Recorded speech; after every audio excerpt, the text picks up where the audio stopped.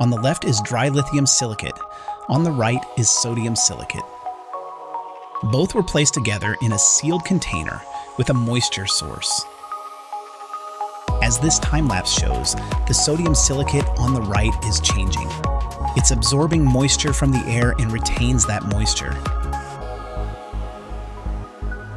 Sodium silicate, a soluble salt, absorbs moisture. The lithium silicate, an insoluble salt, does not.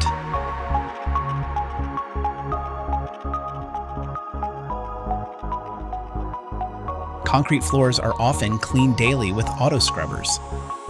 Nightly application of water is continuously drawn into the slab and then evaporates out, causing expansion and contraction cycles within the concrete. Expansion and contraction result in increased map cracking and can also contribute to efflorescence.